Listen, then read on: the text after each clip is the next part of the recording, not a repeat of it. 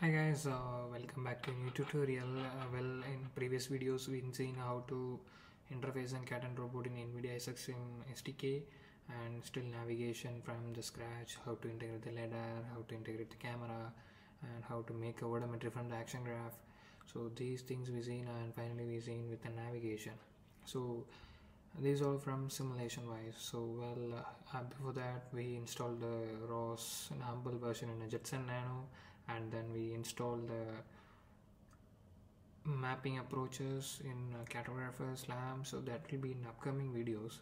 So next we need to know how to integrate the lower controller devices like Arduino, ESP32, Raspberry Pi Pico. So that all are under the ROS Micro ROS thing.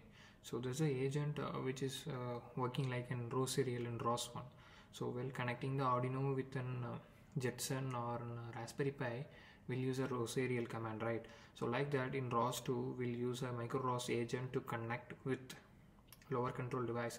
So we can take the example like in Micro ROS we can use the simple applications like node, topic list, service, request, parameters. So those things also we can implement it in the ESP32 or Raspberry Pi Pico, and we can understand how it will be working hardware to the software thing using a firmware or any other ROS or task free, so real-time operating system firmware. So these things we'll understand from that. So in this video we'll see how to set up the Micro ROS for the system client agent to configure the ESP32 with the device. So I'm going to use a ESP32, and using a Micro ROS agent I'm going to communicate between the Jetson and the ESP to transfer the teleoperation movement to the navigation using CMD well command line. So that's a video, so follow that. So now we need to create a workspace for the Micro ROS. I already create, so that's CD Micro ROS. So this is my workspace. So first I need source. So then sourcing, we need to enter into the UR. Okay, so here I need to clone this repo which I take from the official website of our task Micro ROS thing. So here you can find out that how to build the Micro ROS on your system. So creating a firmware for Micro ROS thing. So our task is in basic embedded system thing, a firmware also. So that we'll see in upcoming videos. Alright, so the steps which they follow I give in my Notion documentation. So first we need to clone this repo on our system. So it's already exists, right? So next we need to install the dependencies for the system. Sudo apt install python 3.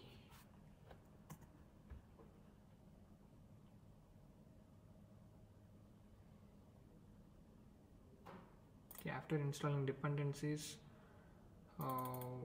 we need to install the ROS path which the dependencies are fulfilled or any error will be occurs while building the package. So that we need to fine tune.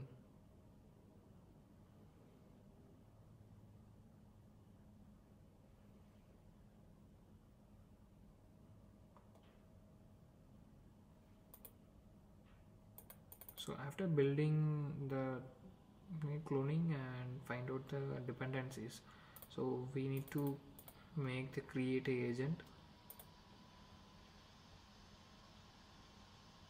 right? So now escape from the SRC, give Colkin build.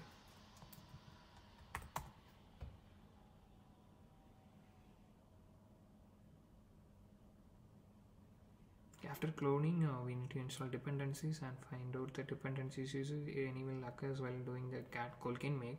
So here's no problem. So then after this we need to run this command ROS2 Micro ROS underscore setup create a agent. So this we need to run to create a agent on the system. So while using ESP32 we need to communicate between this device to our system. So we need some agent, so we need to create that agent. Okay,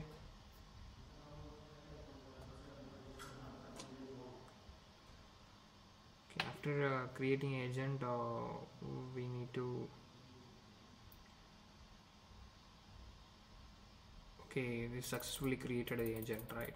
So then we need to build the agent on the system. So we need to run this command.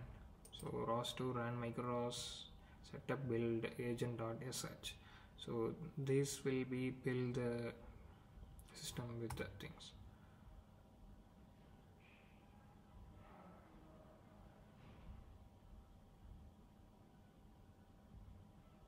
Okay, but I already did these steps to create the things, right?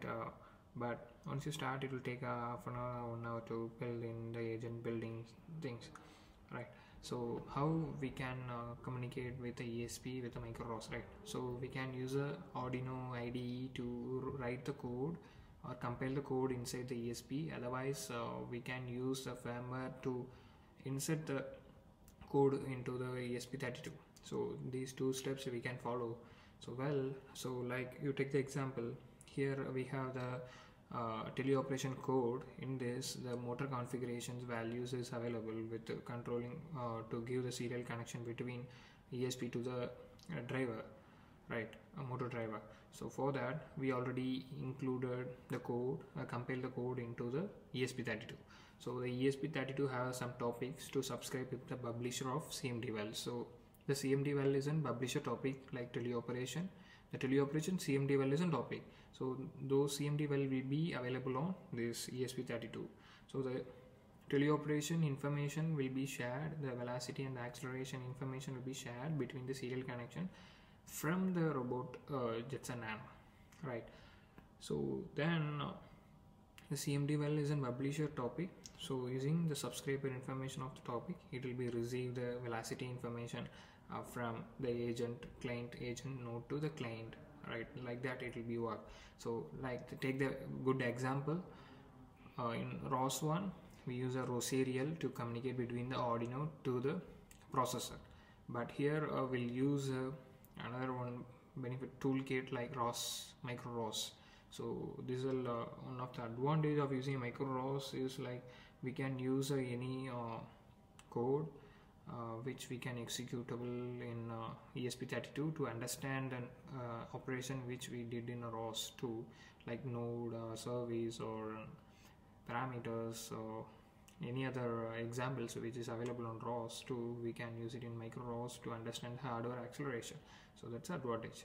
Thank you. We'll see in next video how to communicate between Jetson to the ESP32 to do the teleoperation.